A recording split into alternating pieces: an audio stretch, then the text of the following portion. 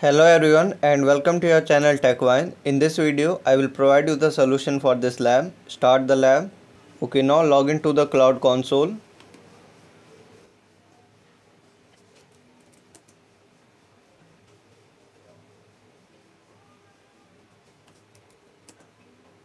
In the console, open the Cloud Shell. Now go to the description of this video. You will find a link of the code file, and from this file, copy all these commands. Then simply run them in the Cloud Shell. Click Authorize.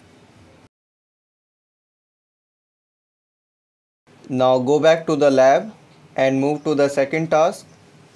Now you can check the progress. Again go back to the code file. Now copy these commands. Simply run them in the Cloud Shell.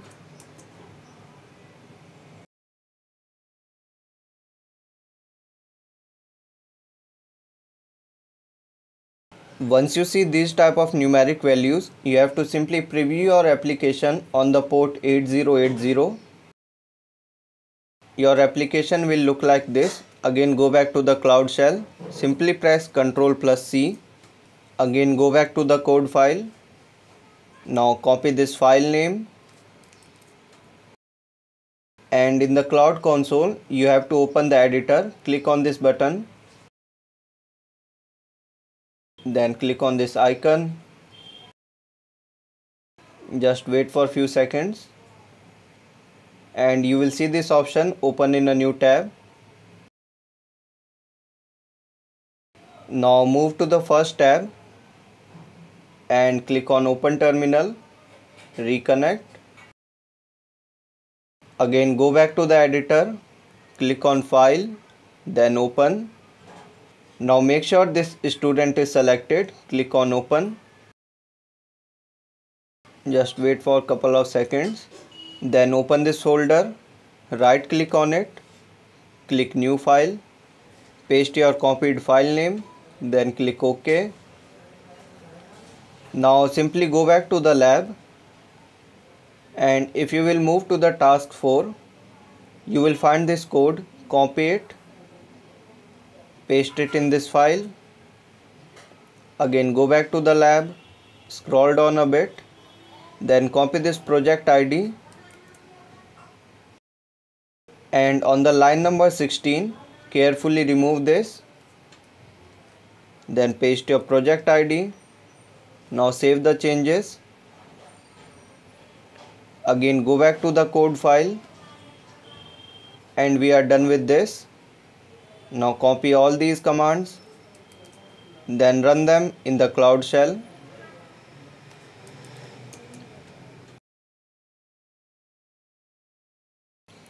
Okay, now again go back to the lab and let's see if we have any progress to check.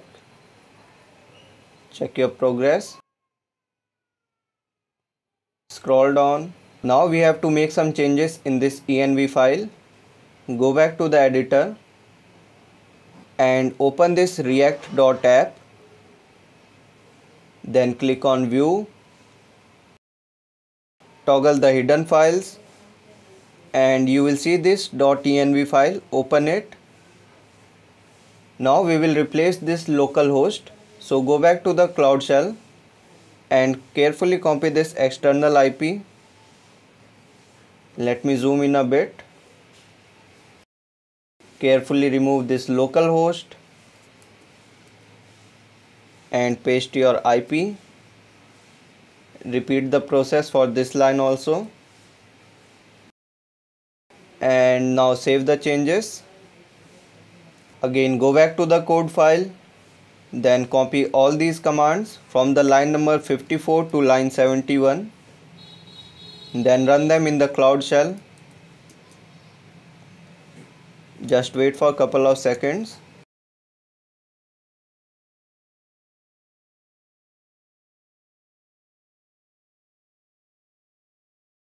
Okay, now the command is executed. Again go back to the lab and you have to check the progress for this task.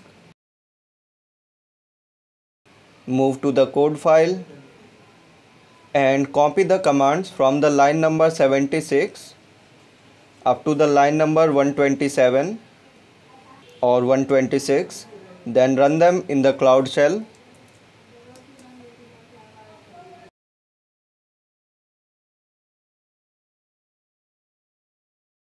After 2 to 3 minutes, you will ask for reconfirmation. Type Y, then hit enter. Again, you have to wait for a couple of seconds.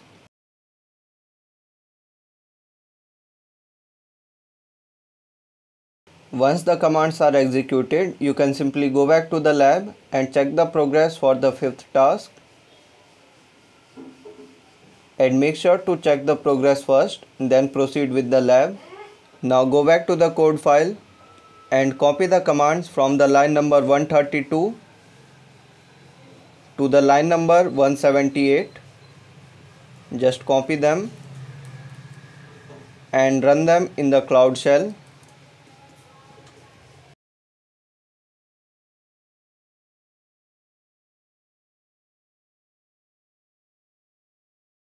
Okay, now go back to the lab and in the task 6, check this progress. Then scroll down and copy this command. Go back to the editor file and make sure you are still in this .env.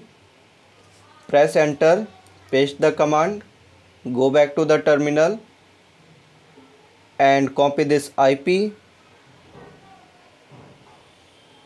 Then we have to simply replace this IP.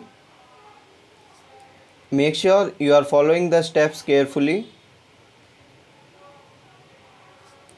Now save the file. Now go back to the code file and we are done with this also. Now simply copy these commands and run them in the Cloud Shell. Just wait for a couple of seconds.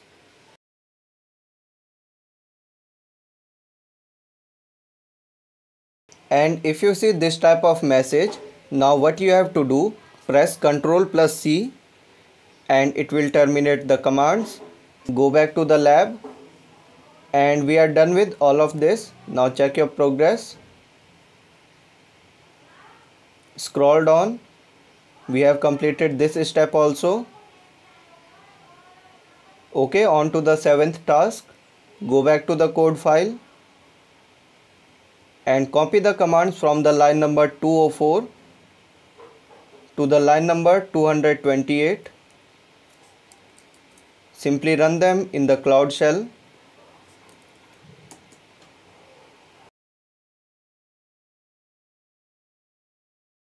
Now if you are able to see this type of name, simply press Ctrl+C and go back to the lab. Then check the progress. We are done up to this point. Again go back to the code file, copy these commands, then simply run them in the Cloud Shell. Again you have to wait for some time.